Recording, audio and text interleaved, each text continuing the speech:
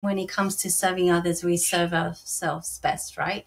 Or we serve ourselves first. So I really resonate with that, because another thing that I know and I've read and truly believe is that the struggles we have enabled us to pursue certain strategies and resolutions that we can share with others. And so it's not from a place of just serving others, but you've served yourself first, and knowing yourself and knowing that you came out through that difficulty, then you can see others coming out of that difficulty.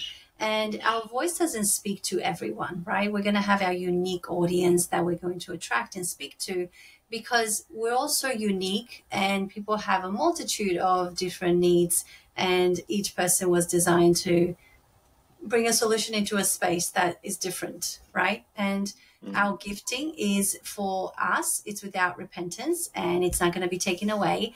And we all give it differently, because we all learn and acquire and are receptive in different ways, right? And so I just want to honor that it is about serve yourself and know yourself, and know what it is that you had to struggle through and the things you've learned, and bring that out of this authentic desire to help others, because you've experienced that pain and that tragedy or that difficulty yourself. And when you can do that, what you're offering is something really integral, right? Your integrity is all over that, because it's come from a place of, I know what it's like. I'm not producing a product that's counterfeit. I'm actually giving you my solutions that I've walked through and I've wrestled with. And so they're birthed out of this authenticity that's happened in my life. And I think that's really key. And I love that we get to share with the world, and even to the point of monetizing some of the things that we struggled with, right? Like, you get to design a product, right? Let's say we're designing pens or whatever, but it's serving someone that needed that couldn't come up with that creativity. And so we get to, when it comes to our calling, serve people and give of what we have, and the things that might seem really simple and easy for us, but to other people, they haven't found the answer. And so they are just able to receive and to glean from us. And I think that's such a gift. It's a gift to us. It's a gift to them.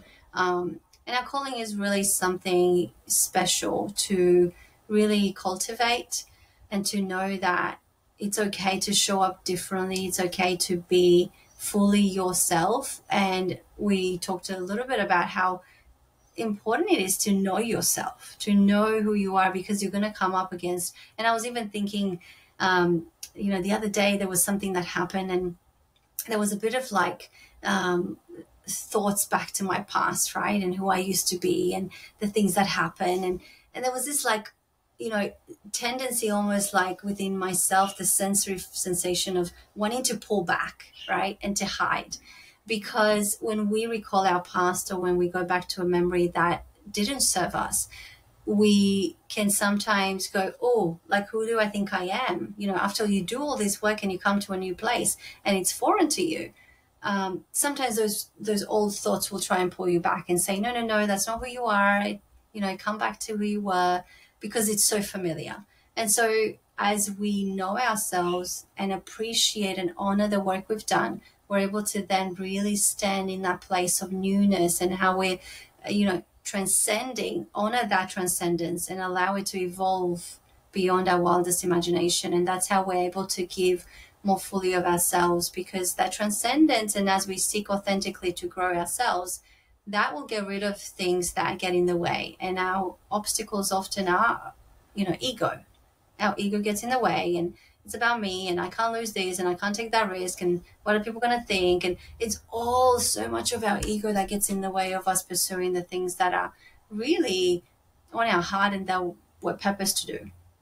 And so getting past that and seeing, I can just stand in this place. I don't need to be justified by anyone else, because I know the work I've done. I know, and I was present with the struggles and the difficulties, and I was present with the work that I undertook to see myself over the other side. And so I'm constantly reminding myself, no, you deserve to be here and to move forward from here.